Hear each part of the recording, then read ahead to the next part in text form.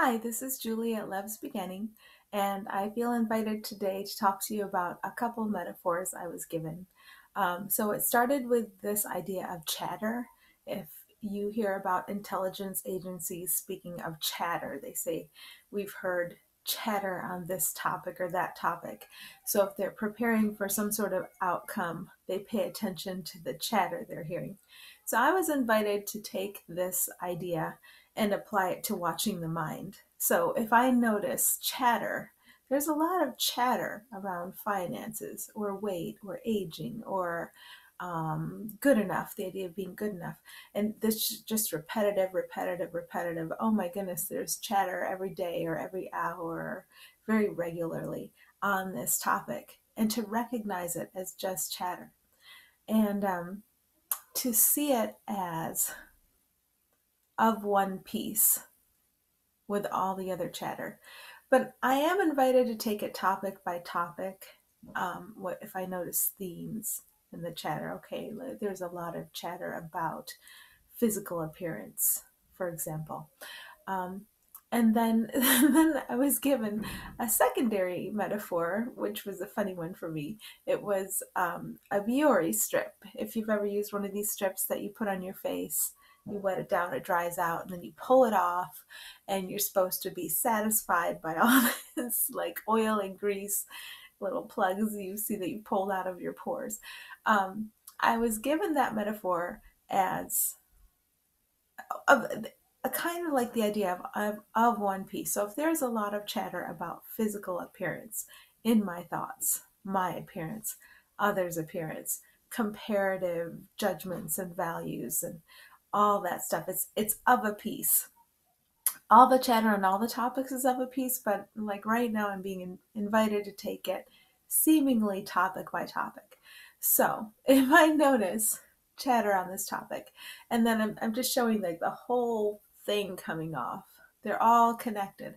So if I'm willing to take this topic, this issue, and recognize the reason I seem to be bothered by this chatter is that I am trying to manage it as an ego, as a separated one, as a fictional character. I am trying to manage the physical appearance or the finances or the weight or the quality of parenting. I am trying to manage it as a separated one, and that doesn't feel good. That has become very obvious.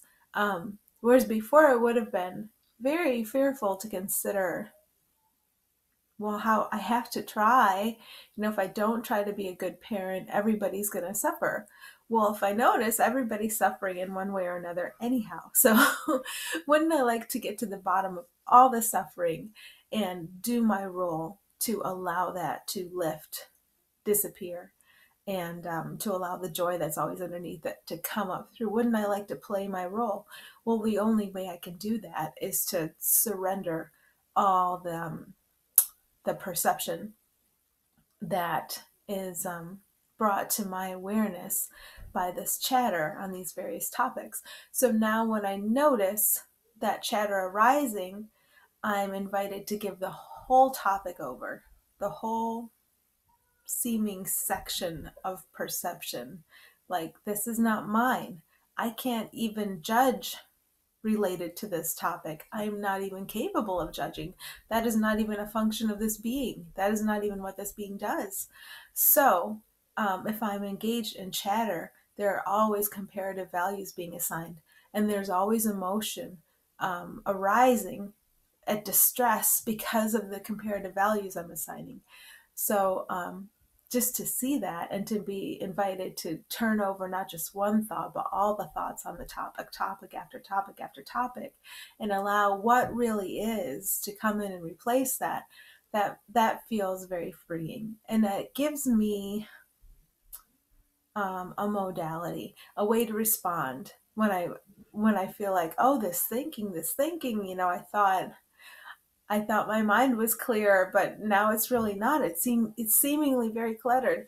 Well, it's just more stuff coming up. I've allowed more stuff to be uncovered, more stuff's coming up, and all I can do is let it go. So it seems I'm being given these little modalities or pictures or symbols to help me do that. It seems to take place in time, but that part isn't even real.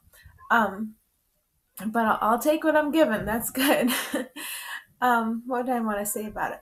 The thing I'm told about concepts, though, is they're handholds. They help you seem to get where you're going, but you leave a handhold behind you. You don't try to carry every, like a rock climber doesn't try to bring every ledge, every handhold, every foothold with her as she climbs up the rock face.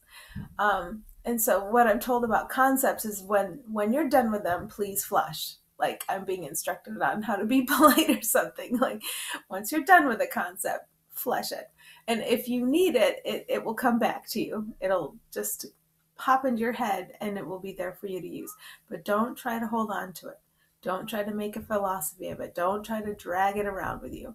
So I'm invited to that freedom too. There's nothing I have to, even though this seems to be a journey of remembrance, there's nothing I have to use effort to remember, um, other than just my willingness to play my part in waking up fully.